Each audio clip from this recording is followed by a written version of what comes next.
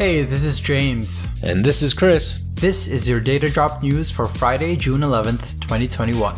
President Biden has issued a new executive order that bars Americans from investing in Chinese firms that have been linked to the country's military or are engaging in selling surveillance technology used to repress political dissenters or religious minorities in China. The order lists 59 firms and intensifies the ongoing commercial and ideological battle between Beijing and Washington, one that Mr. Biden has termed the struggle between autocracy and democracy. Over the past year, COVID-19 and social distancing restrictions have forced companies to explore more rapid transformations into digital services. Now, it appears that cybercrime rates have kept pace right along with them. From January 2020 through December 2020, malware detections rose by 565%, and spyware app detections grew by 1,055%. That's according to the 2020 Malwarebytes State of Malware report. Ransomware attacks and other malicious software are taking advantage of the shift to remote work, which too often results in hasty changes that leave valuable data exposed. For example, many of the recent attacks have come from malware sites posing as video conferencing domains like Zoom, while others exploit unencrypted or poorly protected data that was created as part of hasty efforts to move systems online.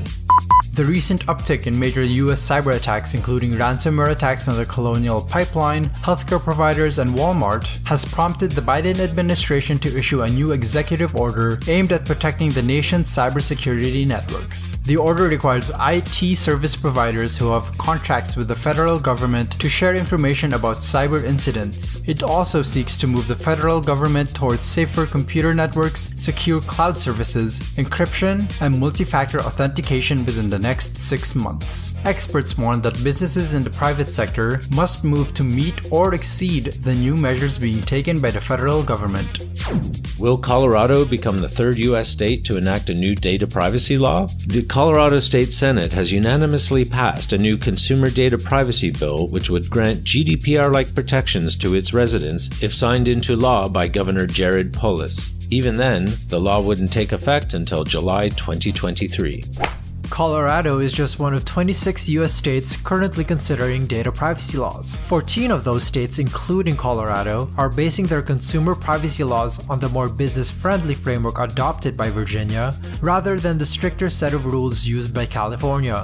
Key differences between the two laws include whether or not an individual can sue a company over the misuse of data, and what exceptions are made for certain companies. Ashkan Soltani, the former chief technologist for the Federal Trade Commission and a co-author of the California Consumer Protection Act, said, "Industry gets 50 attempts to get what they want, and they have the resources and knowledge and access to try to promote weaker bills in each of these states. The ultimate aim is to try to weaken a national standard. Of course, a federal bill in the United States would override any state-level protections, but congressional inaction is what opened the door for states to set their own parameters around data privacy in the first place."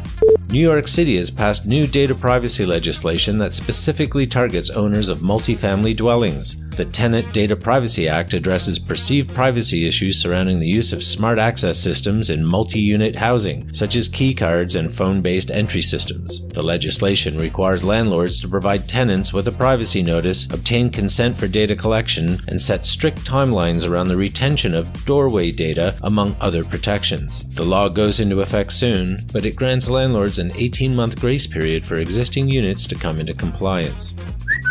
The UK government wants to extract the general practice history of every patient in England by the 1st of July. While the National Health Service says this will improve the collection of patient information and allow for better planning of healthcare services, it also raises concerns that some portion of these sensitive medical details could be sold to third parties. This data in question covers the most private details of a person's life, including mental health episodes, smoking and drinking habits, diagnosis of diseases, and other intimate information that can easily be weaponized by unscrupulous companies or bad actors. And now, Drop Shots, your bite-sized data news roundup. The Philippines are considering increasing the punishments for data privacy violations, with increased fines and up to 7 years imprisonment per violation.